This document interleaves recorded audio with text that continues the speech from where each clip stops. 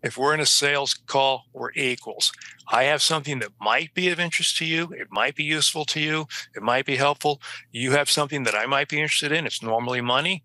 Let's see if we want to trade. If not, it's okay. It's okay for you and it's okay for me. And when I started adopting that mindset, that my job was to diagnose your situation and your problems and to see if I had a good fit for you, as opposed to how can I sell you something, things started going a lot better. And the less I pushed people, the more I was willing to walk away, the easier the sales process became. Well, welcome to another episode of the Coffee Break Podcast, where our mission is to share business ideas, practices, and strategies while we enjoy our cup of coffee. Today's guest is the one and only Brad McDonald, and we're going to be talking a little bit about sales and kind of understanding a better way to have a good sales strategy, some ideals around having a good sales strategy. He wrote a book called The Art and Skill of Sales Psychology, and we'll be talking about that as well. You can find that on Amazon and other places. Before we get into the conversation, though, I do want to invite you to subscribe if you haven't already. It is free, absolutely free. This is one of the things that I don't have to sell you anything. There's no exchange of funds here. All you have to do is click subscribe. So you can do that on one of many platforms, any video or any podcast platform that's out there. You can subscribe, as well as video on Facebook and YouTube. You can subscribe and like those pages, and you'll have a brand new episode every Tuesday morning. You can find out more by visiting our website, Loc-Doc.net/podcast, and you can Google the Coffee Break Podcast and Loc-Doc Security, and you'll find it all over the place. So now it's up to you. Make sure you subscribe because you don't want to miss an episode. We've got a new one every Tuesday morning, and now it's time for you to grab a cup of coffee and get ready for this conversation. We got so much to say. We got a podcast to make. We're sipping on lattes, and it's time for a coffee break. It's time for a coffee break. Oh, yeah. Well, Brad, welcome to the podcast. Thank you for joining us today. Taking a break from your adventures with the buffalo today and just chatting with us for a little while. Happy to be here. Thanks for having me. Appreciate it. All right. So as we get into the conversation, it is imperative that we handle rapid fire, 5 randomly selected questions just to get under your skin with unknown point values, and then we'll give you a score at the end. Are you ready? I am ready. All right. Question number 1. What is an interesting fact that you have recently learned? Interesting fact that I recently learned is that an arc sine and a secant are the same thing. Explain that a little more in detail, because I have no idea what you just said. I'm into trigonometry, and my experience has been that almost nobody else on the planet is interested in trigonometry. And I'm probably one of the very few people that the only one that I know of, other than people that were in my profession formerly, who actually use trigonometry on a daily basis. And I'm talking about my time in the U.S. Navy submarine service. And when you are looking out the periscope at a ship, you have to be able to do calculations in your head on the spot. And so I became quite a trigonometry expert. And like I said, that's something that I don't know anybody else on the planet that would find that interesting. But to me, trigonometry is fascinating. Well, so that's the best I could come up with under the rapid fire. No, that's great. I've also become an expert at doing calculations in my head for tips. So we're pretty much the same. Question number 2. What is the next thing you have on your to-buy list? The next thing I have on my to-buy list is a lake house. And I have dragged it out way too long, missed the good opportunity from 2.5 years ago. And of course, every lake house has skyrocketed in price and interest rates have skyrocketed. But I am somewhat determined that my wife and I would own a lake home. So that's the next thing on my to-buy list. All right. Well, in the meantime, it'll just be hanging out with the buffaloes. Question number 3. What is the worst piece of advice that you've ever gotten from someone? sell that house. Yeah. I recently was in the presence of a very incredible, impressive man up in Canada. This guy is the top producing seller of residential real estate in Canada for 4 years in a row. He said the average agent lists and sells about 5 houses a year. Last year, he listed and sold 462 houses. Wow. This man's name is Faisal Susiwala. May I buy a vowel, please? And he was just magical in his presentation. I was very charmed by him. And after listening to him, it was a small group, and we were able to do some Q&A. And I told him my son had just started his new real estate career. He's 3 years away from retiring from the U.S. Navy. And I said, he already has 4 profitable properties. What advice do you have for my son? Without hesitation, Faisal said, never sell anything. And most of the folks in the room kind of heaved a sigh of, oh my gosh, I wish somebody had told me that 30 or 40 years ago. For example, the house that I sold in 1982 in San Diego for $95,000 and thought I had made a killing because I walked away with $13,000. And that house is worth close to $1 million today. But the real estate agent was the one that said, oh, you'll be happy you sold this. You can make a little money now. Yeah. I've heard that story a couple of times, especially relating to San Diego. People that had property there many years ago and wish to this day that they still had it. There was actually a guy that I knew that had property in downtown Charlotte early on before a big boom happened down there, and had a condominium in Uptown that they sold it for $250,000 or something like that, and now it's worth well over $1 million. So sure, yeah, right, fun stuff. All right, question number 4: what do you consider to be the smartest thing that you've ever done in your life so far? So we just asked you what was the worst piece of advice. What is what do you consider to be the smartest thing that you've ever done? Well, I picked a good life partner. I think that was smart, and so my wife and I, in just a few days, will have been married legally and officially for 44 years. Oh, congratulations. And she is my first wife. She does not like it when I introduce her that way as my first wife, but it's true. Although there's a little bit of a misnomer there, which is that people that attended the Naval Academy, at least when I did, which was a long time ago, you always referred to your Naval Academy roommate as your first wife because it was such an entwining relationship. And that gentleman who was my roommate, we are still very close to each other, close friends. But my real first wife has been a good life partner. And so I would say that was a good decision. I like it. I think I might want to borrow that and start that. That could go poorly. Okay. That's great. That would make me laugh every time. I don't know how the response would be, but okay. Last question number 5. What was a past passion that you can't believe that you were very passionate about? I was passionate. I can come up with 3. One was taking French in grade school and high school. I because my family moved a lot due to my father's Navy career, I was in 5 different schools in 5 years. And for whatever reason, every time I took French 1. And by the 5th time I took it, I was the best French 1 student in the school. Mm-hmm. And I even got a medal. Oh, wow. And I took French 2 the next year, and then the next year was French 3, and it was really hard, and I got out of that class as fast as I could. I regret giving that up. I think there are 2 things that many people regret giving up in their life. One is the musical instrument they played as a kid, and the other is the foreign language they were learning.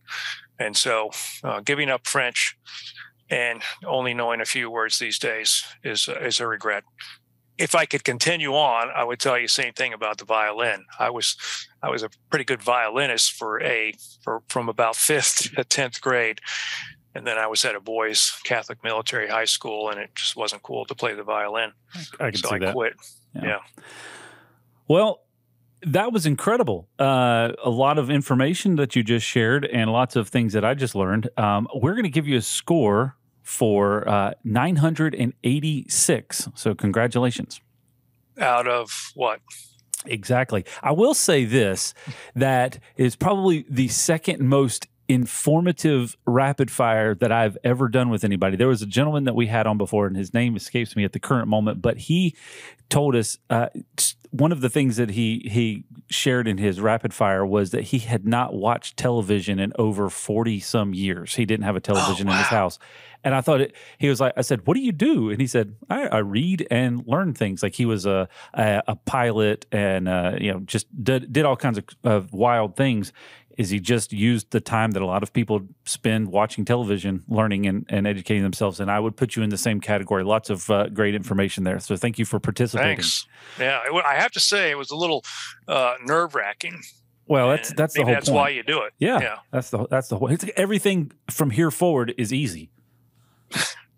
One of my watchwords in life is calmness of mind.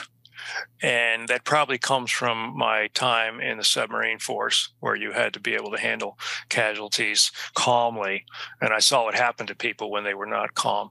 So I might have appeared calm as you did the rapid fire, but I was rather rattled inside. Well, you maintain your calmness very well. Well, thank you for joining us. I'm pretty excited about the conversation and kind of where this is going to go. And I guess give us a quick little introduction as to who you are. You're joining us from, I think you said the Virginia area, correct? Yes. The way I normally introduce myself to a group of salespeople is I say, my name is Brad McDonald. When I was 12 years old, I attended a Scottish boys boarding school where I was beaten and whipped on a very regular basis. After that, I spent 4 years at a Catholic boys military high school in Washington, D.C., where I was taught to march with a rifle at the age of 15 by a group of retired World War II Army sergeants. After that, I spent 4 years in semi-solitary confinement at a federal institution on the banks of the Severn River in Annapolis, Maryland. And the next 20 years of my life were mostly underwater inside a steel tube with 110 other smelly men. None of those experiences prepared me for the emotional trauma of being a commissioned salesperson, which is what I became when I got out of the Navy.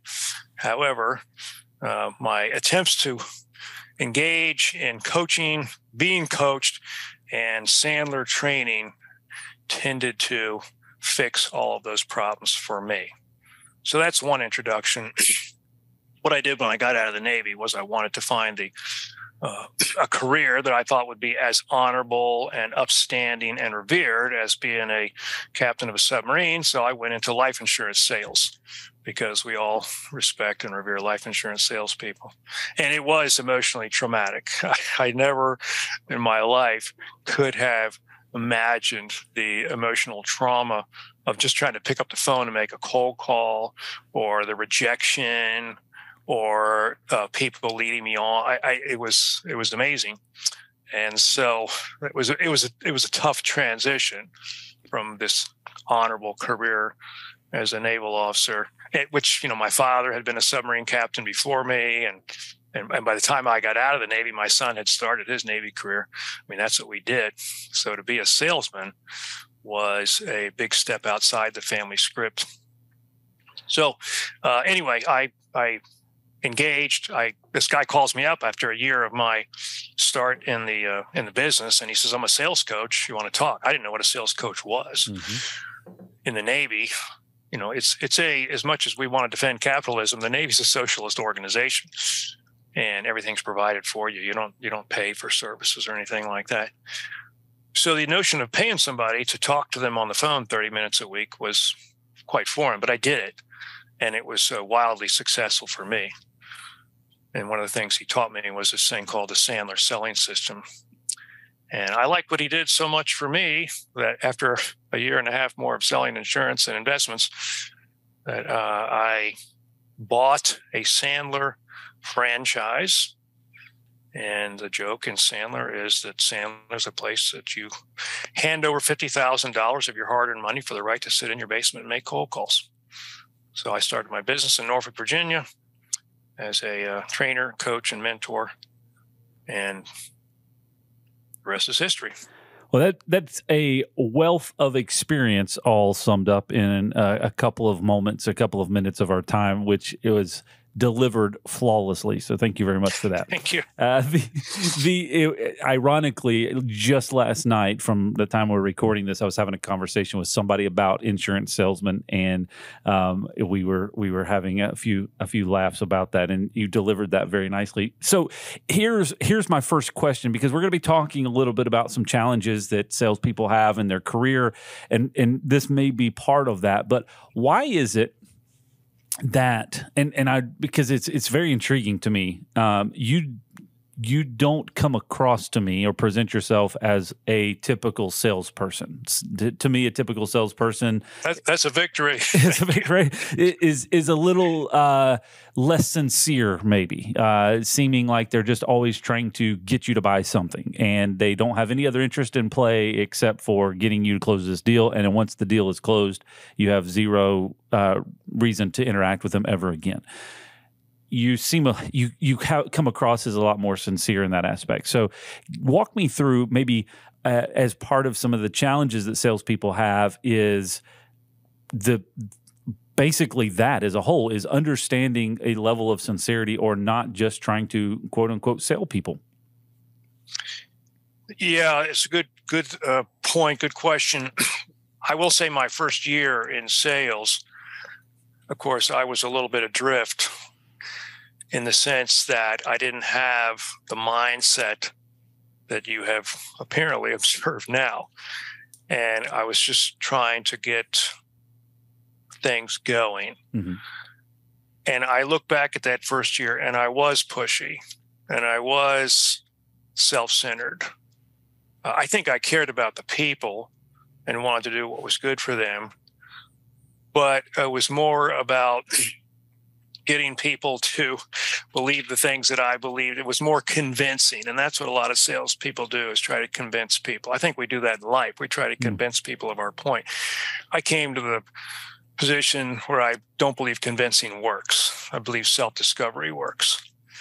And I came to the point of believing that salespeople, and I allowed myself to be at this point, they almost demeaned themselves. I certainly was myself by being pushy. And I remember several things that I said to people that might have talked to them into something at the time, but ultimately they changed their mind. And I just realized that that perspective didn't work. But when you believe in self-discovery and also create the mindset, we're two adults. We're going to treat each other like adults. I call it equal business stature. In other words, in my sales role, I don't care if I'm selling to the person that cleans the toilets in my building. I don't care if I'm selling to Bill Gates. I don't care if I'm selling to Chad. We're all equals. I don't care who your father is. I don't care how much money you have. If we're in a sales call, we're equals. I have something that might be of interest to you. It might be useful to you. It might be helpful. You have something that I might be interested in. It's normally money. Let's see if we want to trade. If not, it's okay. It's okay for you, and it's okay for me. And when I started adopting that mindset, my job was to diagnose your situation and your problems, and to see if I had a good fit for you, as opposed to how can I sell you something. Things started going a lot better. And the less I pushed people, the more I was willing to walk away, the easier the sales process became. At Loc-Doc Security, we believe your camera system should provide more than just surveillance. Being able to see exactly what's going on at your place of business from your phone or computer is fantastic. But what if there were more analytics giving you the ability to improve your business operations? Track how many people visited your location, stopped by your display, and even how often they passed by your store. Be alerted if someone was loitering, vandalizing your business, or even dumping trash. It's time for you to take advantage of this technology. Contact us today for more information about our cloud-based camera systems.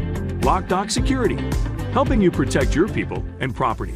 So that kind of brings us to that next kind of point of conversation, is a challenge that I would imagine a lot of people face as they either start a sales career or through the sales process, is focusing more on the getting the thing that you have that I'm looking for versus, hey, how can we be equals in this conversation? Also, how can we help with the self-discovery instead of just trying to convince you to relinquish effectively your money, right? Because that's ultimately what you feel like you walked into with a salesperson is a negotiation of how much of my money are you taking? Yeah. Well, and I think obviously the way things start, a lot of salespeople have said to me over the years, I only need help in my closing. They love me in the beginning, they want it, but it just seems at the end, the closing is the stumbling block. And I came to understand that it almost never has anything to do with how you close it. It's always how you begin it. The beginning is more important than how you end it. So, for example, to set the tone of this, we call it adult to adult relationship where we're business equals. If you were my prospect, I might start off a sales call with you something like this. I might say, Chad, before we get started on the specifics, I would thought it'd be good if I tell you 3 ways that I typically work with my clients. Is it okay if I do that? And you might say, absolutely. Yeah, thanks for that. The first way is what I call transformational. And what I mean by transformational is sales owners who want either themselves or their sales team to make a big transformation in the way they approach the market. They're willing to look at everything about the way they conduct themselves in their business. To be transformational, we work together for a long time. Some of my clients have been with me 3, 4, 5, and 6 years, and they pay me on a monthly retainer basis. The second way I work with people is transactional. And transactional means they just want to fix some skills or some particular thing they want to learn. And they work with us for a period of time. It might be 3 months, 6 months, 9 months, maybe a year. And the third way is informational. They're just looking to check a block, get a little training done. We tend to work with people like that primarily by providing them books or online curriculum. And then I would say, Chad, any of those 3 sound like what you had in mind? And you might say, absolutely. Probably the short term. Okay. All right. Why did you pick that one? So anyway, you can see I'm trying to give you a chance to tell me. Now, in the course of the conversation, you may discover that the short-term informational one is going to produce short-term results. Mm-hmm. That's okay. I'm not going to force you into the long-term contract, but giving you some choices and letting you make the pick is one way, I think, to create more of an equal business stature environment, as opposed to me telling you, hey, Chad, this is what we do. This is how much it costs. How much are you in for? Well, I think valid point. And I think the other side of it is, a lot of times you'll sit at the table with somebody and it's more of, hey, in the back of their mind, they have transformational, transactional, and informational, but really the end target is to get the transformational. And so I'm only going to lead with that. I'm only going to pin in on that. That's the only one I'm going to talk to until I get a hard no from you. And you say, no, I can't invest in that. Then you go, oh, okay, well, we have this option, this transactional option. It's a little more short term. Maybe it's a little bit more in your budget. And then, nah, that's still not. Okay, well, then informational. I've got that. And they kind of tear you down and becomes a bit of a challenge. And then at that point, if on the other side of that conversation, you're going, well, what other options are there? Every time I say no, you tell me a third option, another option, right? So how long are we going to navigate this? Because you're just going to keep pulling stuff out of your bag until I have to exit you out the door. So I do think that even coming at it from that perspective says, here's all the cards on the table to begin with. Which way do you want to navigate? And then we can have a conversation from there. And I'll be happy to explain all 3 of them to you, but here's where we are. One of the stories that I remember that actually happened in real life to me in my home was when my wife and I had a home in Norfolk, Virginia, and in the kitchen nook, there were 3 windows that were not in great shape and the 2 sliding glass doors on either side of them. And so we called the window company, mm-hmm. and I had in my mind a budget of $3,000 to $5,000. I was willing to write a check, mm-hmm. get that done. So the salesperson comes over and says, what do you have in mind? And I told him this. And he said, well, let me look around the house. I'm thinking, what do you need to look around the house for? Anyway, looked around the house, did a little work on his clipboard, put an offer or an estimate in front of me to replace every window in the house for $15,000, which, of course, led to confusion, indecision. That's a whole lot more than I was thinking. By the way, you could have walked out here today with a check for $4,999 and maybe come back later. Of course, we just said, well, we'll consider this and get back to you. And that was the end of that. So I think that was an example of what you're talking about. Hey, let me see how much I can sell this guy. Yeah. And it just becomes exhausting at that point for both individuals, especially.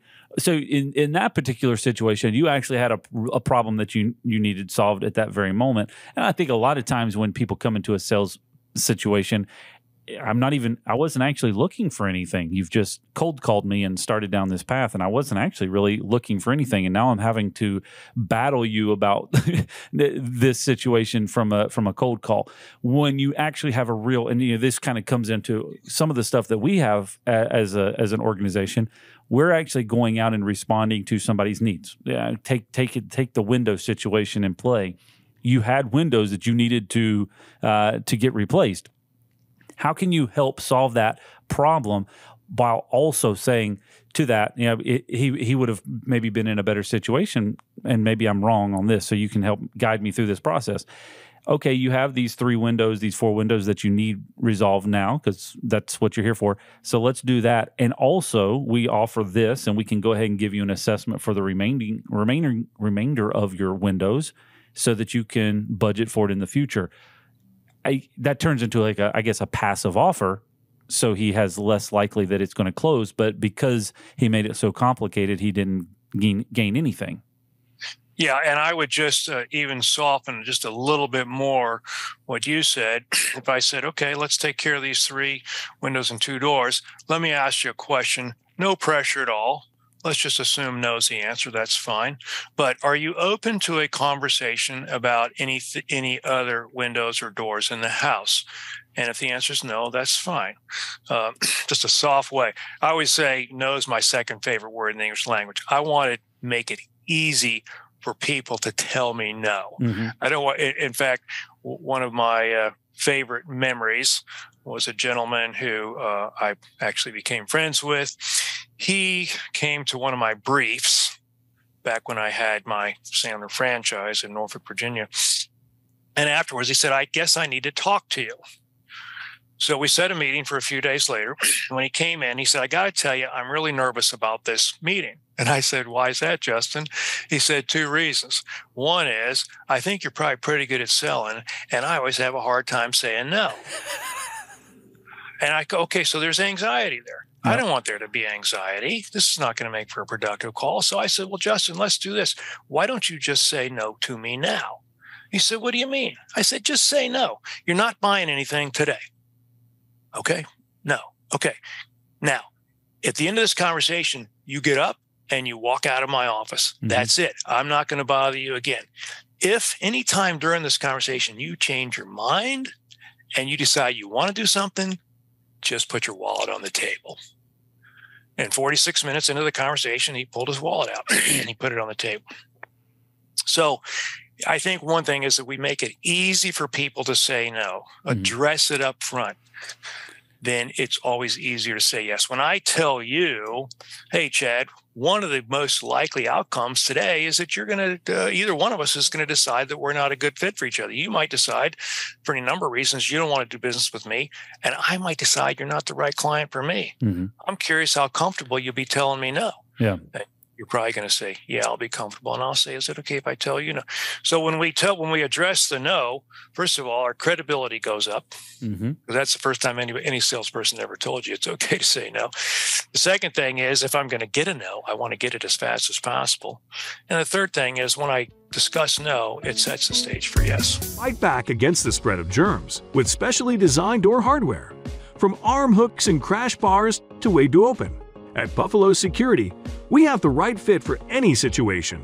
Arm hooks can be retrofitted to doors with existing pull handles. Adding crash bars can reduce even more touch points while retaining ease of exit. And for those looking to remove touch points altogether, we offer Wave to Open solutions, enabling you to command the door from afar, reduce touch points, and live healthier with Buffalo Security. On the indecision side, so I'm trying to kind of set this up because I think this is a natural situation that people come into. Utilizing your window situation as kind of a backdrop on it, but I think this happens quite frequently, even in what we do and just in a service side as a whole. I've got a problem. I'm a customer. I've got a problem. I need resolved. When I am introduced to the salesperson for this particular service provider, there starts to become, I guess, the question of, am I getting taken? Is this situation am I being taken advantage of in this situation? What are the things that I don't know? What are the questions that I should be asking? What are the questions that I'm ignoring? Or what are the things that I need to be prepared for? And because all of those things are swarming in the back of the consumer's mind, they basically get paralyzed and cannot make a decision, yes or no. How would a good sales consultant, salesperson, moving this from a discovery component, how do you help guide somebody down the path to be able to get all their questions asked and answered without them feeling like they're being obviously taken advantage of because of all of the things that they don't know? Because at the end of the day, you've got your window guy, you've got your security guy, you've got your whatever provider that is more of an expert in their field. So they have a lot more knowledge and experience in that. And I'm a consumer that has a certain problem, but I'm not the expert in the field. So how do you do that dance? One of the things that is for sure present in most sales calls is the buyer's fears and apprehensions, which is generally what you just addressed. And we have an expression in Sandler, if you feel it, say it.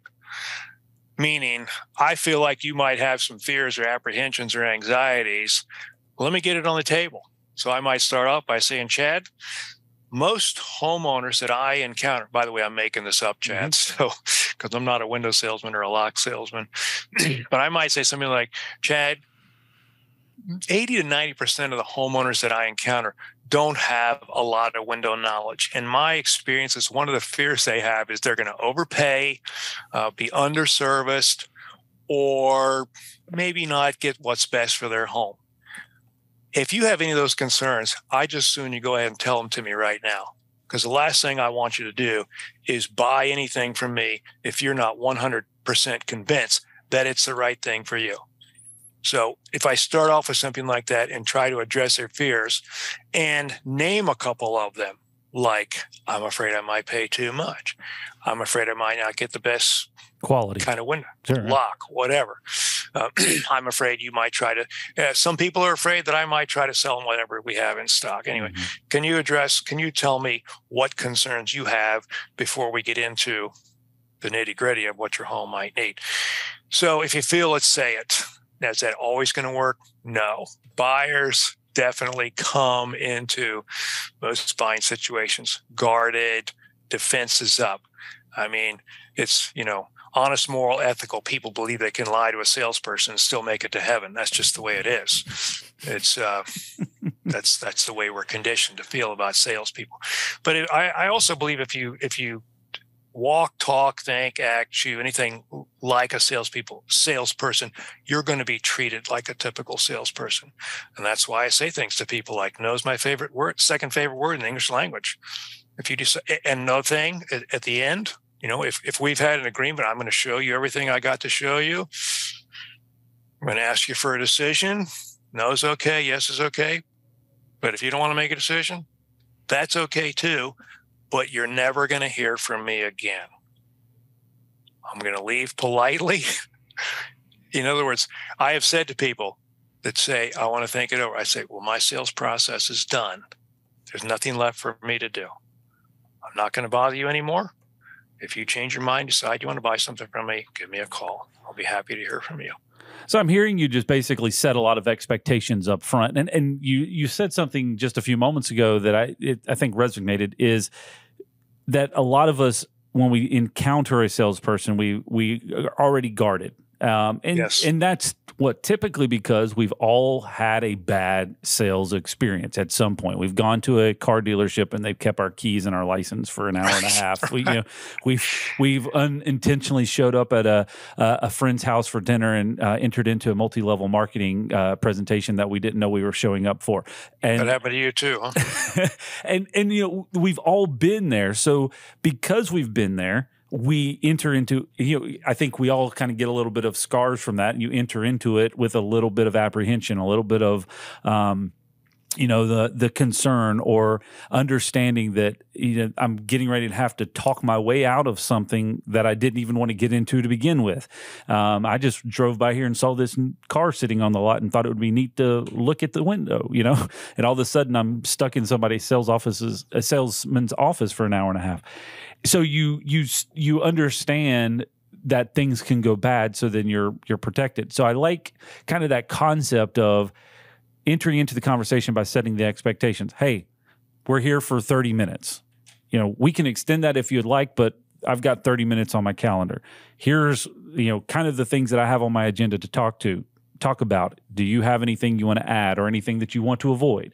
Just kind of going through that process of setting the expectations up front is a lot of what I'm hearing you say versus kind of the hidden magician that has a bunch of stuff in the back that we're just going to delay, defer, keep you around, and then just keep arguing with you until you buy something. And the phrase that you said a minute ago that really made me go, ouch, was the idea that a prospect feels like they might have to talk their way out of something. Mm-hmm. And there is nothing that's a bigger killer in my mind to a successful sales call than a prospect having that anxiety. How am I going to talk my way out? By the way, successful sales call to me doesn't mean yes. Successful sales call means decision. Yeah. And no's an acceptable decision. If it's not right for you, it's okay. But yeah, I don't want a person to think, how am I going to talk my way out of this? And that's why I say no is a very acceptable. No is a complete sentence. You're not going to have to explain yourself to me if you decide you don't want to do this. Yeah. I would say that these types of things, and I want to be intentional with our time here, so we'll kind of get some things in closing. But I have been, and I've said this probably on the podcast before, I've been in a lot of sales presentations on kind of both sides of the table. And early on in my career, I used to take sales calls from salesmen to learn and see what they were doing. Oh yeah, right? I love doing that too. Sure. And so I've experienced a wide gamut of all of the different presentation styles, all of the different the tactics and all that, and understood what makes you feel comfortable and the people that you want to deal with and those that you don't. And I think there's got to be, and obviously what you're doing is there's a mindset that you have to get into if you're going down the path of offering people solutions and helping to guide them down a path. I like what you said at the very beginning, self-discovery over convincing. A lot of us have the ability, or some of us possess the ability to talk our way into convincing somebody to do something that they should not do just because you want to get that sale. That's not best for the customer nor best for your business as well. So having an attitude of discovery and getting them to the decision that is best for them is, as you just said, a win. A no is an answer, and it's not necessarily a bad thing. It's a decision at that point. Kind of summing that all up, what is one of the top tips or top pieces of advice that you give to salespeople in understanding how to get themselves into that mindset of self-discovery over convincing? Well, two thoughts. One is what you had mentioned several minutes ago, more towards the beginning of our discussion, which was entrepreneurs and some of the challenges they face in selling. And one of my observations over many years of being a sales coach and trainer and so on was that I would encounter small business owners who were entrepreneurs. A simple example, a person is really into IT. They like information technology. They like computers, all that stuff that I don't really understand very well. So they're working for some big company and they think, man, if I could just have my own little business of fixing computers and setting up networks, that'd be it. So they go into business because they're very good at IT, all those things. Mm-hmm. But what they didn't consider was, I got to get somebody to buy this from me before I have a customer. And it's that little thing. It's called the sales process. It stands between them and success. Mm-hmm. So one suggestion is for entrepreneurs to really understand sales is the lifeblood of your business. You can hate salespeople. You can think sales are bad. You can think, I'm not a salesperson. But if you don't sell anything, that business isn't going anywhere. As far as the question about how to get in the mindset of self-discovery, my favorite sales movie of all time is Tommy Boy, and perhaps you've seen it. And Tommy has numerous failures at trying to make sales of the product, which in this case is brake pads from the factory back in Ohio. And when he's at the depth of despair, there's that scene in the restaurant where he says to the waitress, I want some chicken wings. And she says, the fryers aren't on until dinner time. We only got cold stuff. And he starts doing that thing. She says, he says, you're a salesperson. I'm a salesperson. Here's why I stink at sales. And he says, always blow it. And she says, she feels sorry for him in that moment. She says, you know what? I'm going to go turn the fryers on. I'm going to make you some chicken wings. And Richard says to Tommy, he says, why can't you do that Mm-hmm. in a real sales call? And Tommy says, I didn't really need the chicken wings. I got the meat lovers pizza in the trunk. I got something to eat no matter what. And it's a huge moment of discovery that if I would just take the mindset in, I'm financially independent. I don't need this sale. Mm-hmm. I want it. I want you for my customer, but I don't need it. I'm going to be okay with a no. Even if your car payment depends on it, your mortgage depends on it, the mindset in sales and the presentation needs to be, love to do business with you, but if you tell me no, I'm still eating steak for dinner, or I got a pepperoni pizza in the trunk. So to me, it's all about mindset and belief systems as opposed to a tactic or a skill. Do I believe that I want to make this sale and that it's beneficial for both parties, or do I believe that I have to make it? Big difference. Very cool. If folks want to find out more about you or other resources that you have, I know you have a book available as well. What's the best way for them to, there you go, The Art and Skill of Sales Psychology. Give us a quick overview of that and tell us how we can find it.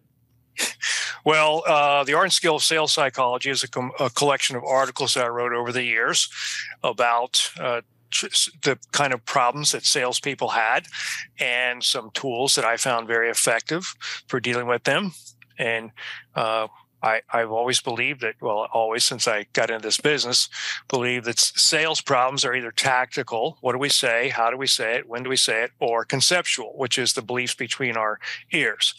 And I found that almost every tactical problem had at its root or its base is some kind of conceptual problem. And so my suggestion is to read all the books you can about psychology if you want to get better at sales. The book is available, of course, at either shop.sandler.com. That's Sandler, shop.sandler.com, or, of course, where every book is available, which is Amazon, The Art and Skill of Sales Psychology. And I am at McDonald, McDonald, at Sandler.com, Sandler.com. Well, cool. Well, we will have all of the links in the description of this podcast and the video so people can find that easily. A huge shout out to Marty Strong, who was a previous guest of the podcast as well, who recommended you for a guest and a nice conversation today. So thank you very much for joining us. Well, thank you, Brad, again for the conversation today and your time. Lots of good information, practical advice that you can use, hopefully, in your organization or for you as an individual. Moving people from convincing over to self-discovery, I think, is a vital component, something that we can all really learn from in just even our normal day-to-day conversations.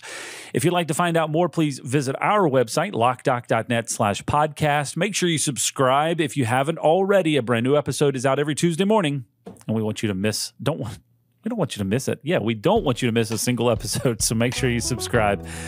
We'll see you next time right here on the Coffee Break Podcast.